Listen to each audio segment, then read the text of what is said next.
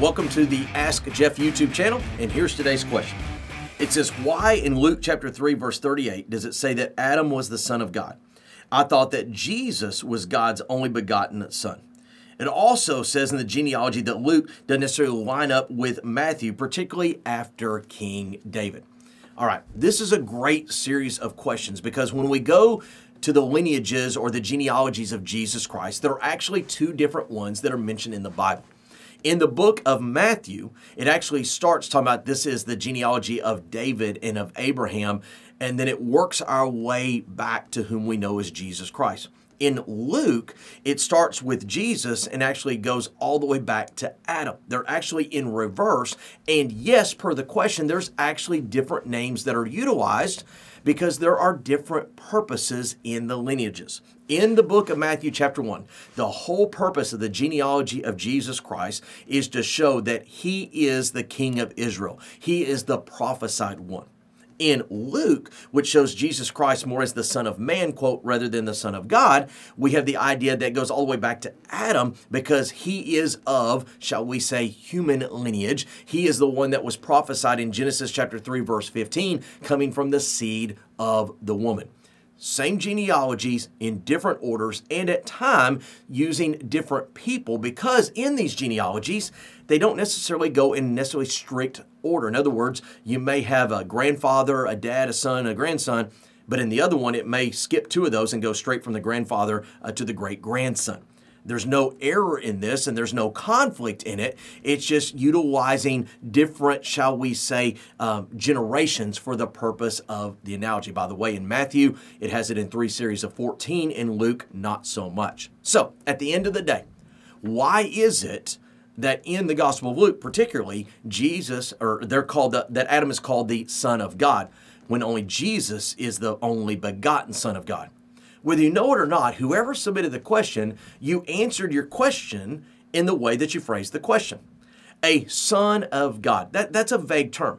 In the book of Job in the Old Testament, angels are referred to as the sons of God. In the New Testament, in John chapter 1, verse 12, it says, when we believe on Jesus Christ, we are called the Son of God. Adam, when he was formed of the dirt of the earth, he is referred to as the Son of God or the descendant of God. Jesus Christ, per what you asked, is called the only begotten Son of God. And that word is critical to the question. The term begotten, if you were to dig down in the etymology, it technically means one gene. That's important because what we know is the incarnation, the Christmas story, Jesus Christ was of one gene. He was born of the Holy Ghost. He was purely God, even though he was held within a human womb. There was, quote, nothing of Mary or a sinful human, shall we say, lineage that impacted his bloodstream. Why is that critical for us?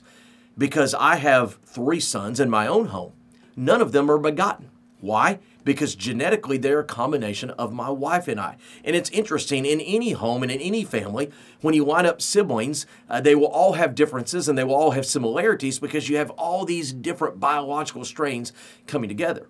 But Jesus Christ is the only begotten Son of God because he is the only one that is purely and only God himself. Adam was made by God in his image as a son of God. The angels created by him are called sons of God. And you and I are referred to as sons of God when we believe in Jesus Christ.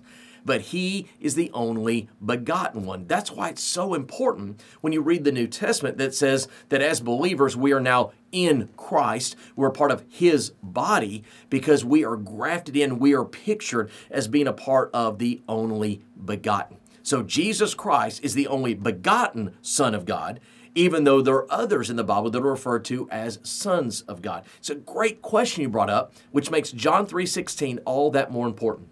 When it says, for God so loved the world. And by the way, there are some translations out there that say that he gave his one and only son. That may be true. But I like the old one that says, for God so loved the world, he gave his only, you guessed it, begotten son. Unique, different, only of God himself. Great question. If you have a question, send it to askjeff.net, and maybe your question will be tomorrow's. Thanks for being a part of today's daily question. Now, we answer a question each and every day. Please feel free to submit a new question at AskJeff.net. We may not have gotten to yours today, but we eventually will continue to be a part of this. Subscribe so you don't miss out on a question every day.